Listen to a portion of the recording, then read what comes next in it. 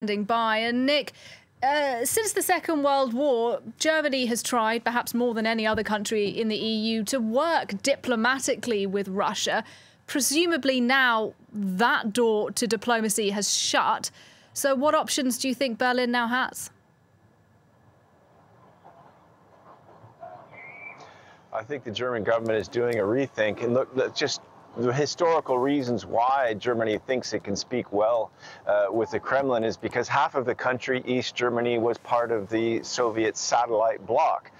So you have all of that history, and then you have within that story the Social Democratic Party, whose man is now the Chancellor of Germany, throughout the 1960s and 70s engaging in Ostpolitik, Eastern policies, if you will, a rapprochement, a détente policy in order to allow exchanges with East Germany and trade with Russia, with the Soviet Union, I should say, itself, with the idea that there would be what the Germans call a Wandel durch Handel, so changing the society through trade, sort of soften the mores through trade, and you have a whole cadre of these Putin understanders, Putin whisperers. All of that has been blown to smithereens with this invasion. This whole notion, I think, that there's a special part of the German foreign policy establishment that really gets Russia and can talk sense to the Kremlin, that is gone. Let's remember we have a former Social Democratic Chancellor sitting on the board of Gazprom, running that gas pipeline Nord Stream 2, was running it,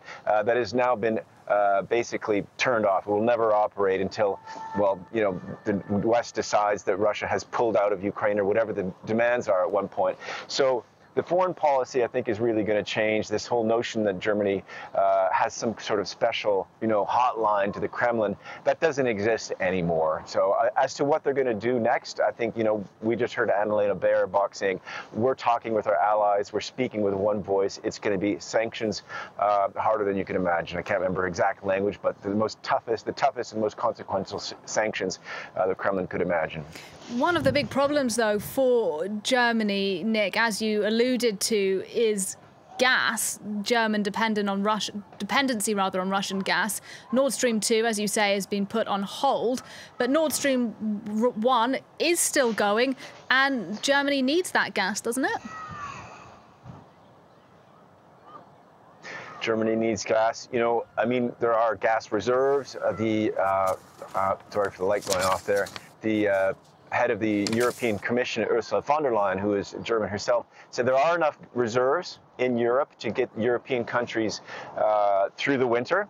And then beyond that, we've just had the Qatari ambassador saying here in Berlin that they would supply liquid natural gas. There aren't just pipelines. There are those super tankers with super cooled natural gas that can be sent to different ports. Germany is thinking of building one, and now I think they're thinking a lot harder about building one in Hamburg, but there are various ones all around Europe to get gas into Europe. And of course, Germany is engaged in a long-term, looking ahead decades, in an energy transition away from carbon-based energy. So this sort of fits into that. And the Greens, who are in the government, are quite happy with this liquid natural gas idea, saying, you'll be building pipelines that will be able to use hydrogen, one of the alternative fuels.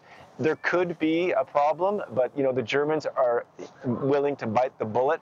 Annalena Baerbock, whom we've just heard speaking, has said before, Russia is going to pay a high price, and if it means Germany has to pay a bit of a price as well, we're perfectly happy with that. Nick Spicer, live in Berlin. Thanks very much indeed for your reporting and your analysis on the programme.